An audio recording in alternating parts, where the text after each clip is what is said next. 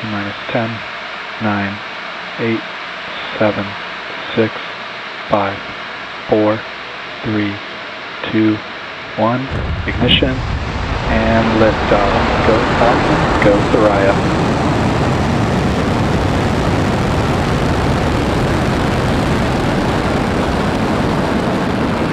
Vehicle is pitching downrange. And windy, chamber pressure is phenomenal.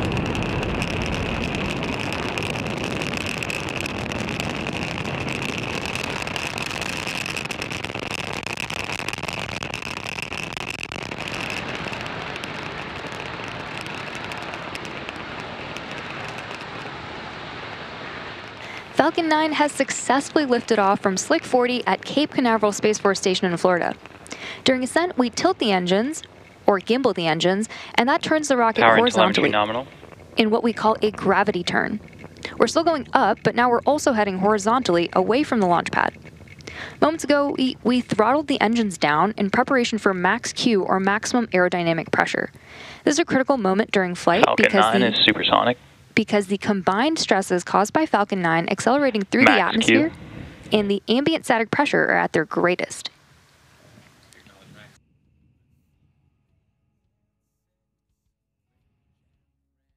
Just had max Q.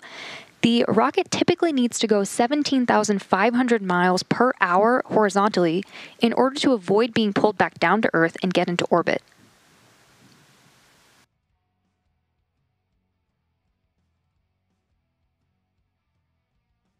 You can track our progress to orbit by keeping an eye on the Stage 1 telemetry in the bottom corner of your screen. We have several events coming up in quick succession, starting with main engine cutoff, or MECO, stage separation, second engine start 1, or SES1, and fairing separation. During MECO, we'll shut down the 9 Merlin 1D engines, which is followed by stage separation. Once separated from the second stage, the booster will begin heading back to Earth, while simultaneously the second stage MVAC engine will ignite for the first time, followed quickly by fairing separation.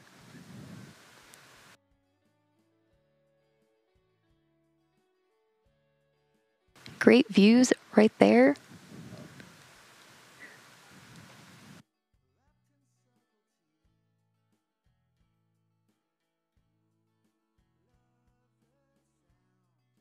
MECO. Stage separation confirmed. MVAC ignition. And there you heard and even saw those events that happened back to back, including MECO, stage sep, SES1. We should be coming up on fairing separation shortly. And we'll be attempting to retrieve these fairing halves again today once they fall back to Earth using our recovery vessel, Doug. On the left-hand side of your screen, you can see those grid fins deploying on the booster.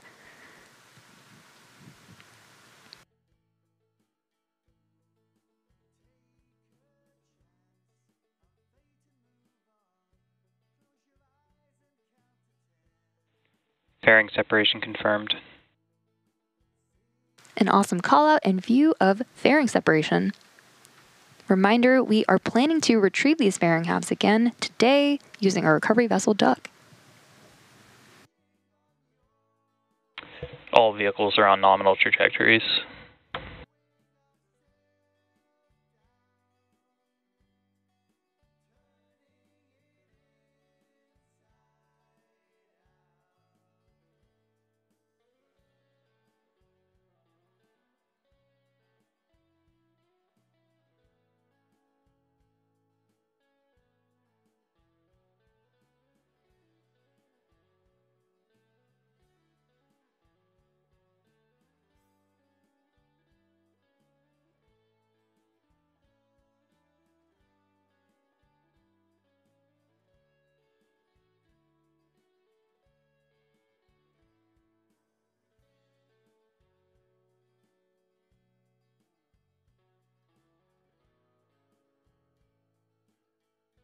We're now T plus 4 minutes and 37 seconds into today's mission. At about T plus 6 minutes and 24 seconds, the first stage's entry burn will begin. And for the entry burn, we relight 3 of the M1D engines on the first stage, starting with the center E9 engine, followed shortly after by the E1 and E5 engines, which slows down the vehicle as it passes back into the Earth's atmosphere. We need to slow down to reduce re-entry forces, which ultimately helps us recover and reuse the first stage.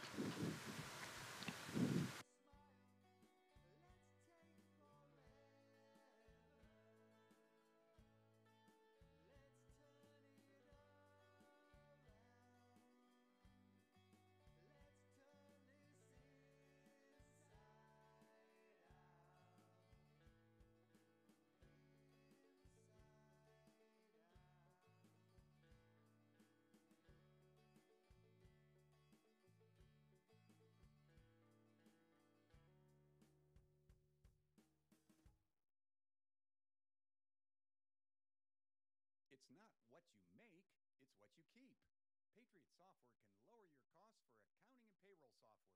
Keep your money in your pocket. Retail is evolving faster than ever, and NRF 2025, Retail's big show, is where you'll find the game-changing ideas that will keep you ahead. From cutting-edge tech to powerful partnerships, this is the event where the future of retail is shaped. Join us. We are coming up on that entry burn pretty shortly, but for now we have some great views of Stage 2 and of MVAC continuing to burn. We're switching back and forth between 2 camera views that we have on Stage 1 2. entry burn started. Stage 1 AFTS is saved. An awesome view of entry burn on the first stage.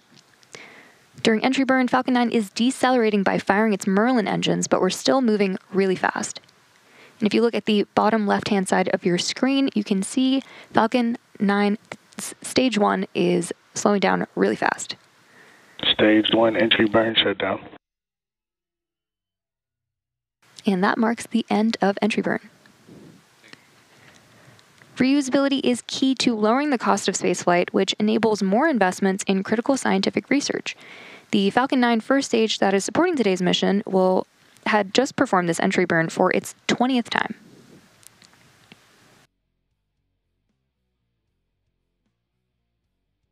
The Merlins on the first stage are optimized for sea level, and these achieve around 190,000 pounds of thrust during ascent and re-entry. Stage 2 terminal guidance. The MVAC engine is optimized to operate in space, producing 220,500 pounds of thrust in vacuum. Coming up next, we'll shut down our MVAC engine on the second stage, followed quickly by our landing burn on the first stage. And as a reminder, we'll be attempting to land on our drone ship named A Shortfall of Gravitas, Stage 1 transonic.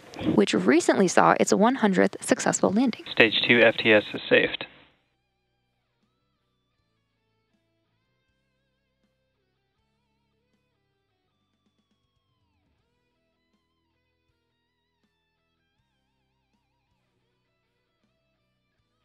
Seco.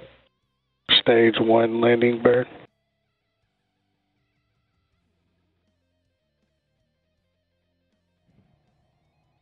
Nominal orbit insertion. Great callouts there. Second engine cutoff 1. And we are currently in landing burn. And waiting for Falcon 9 to land on the drone ship. Landing leg deployed.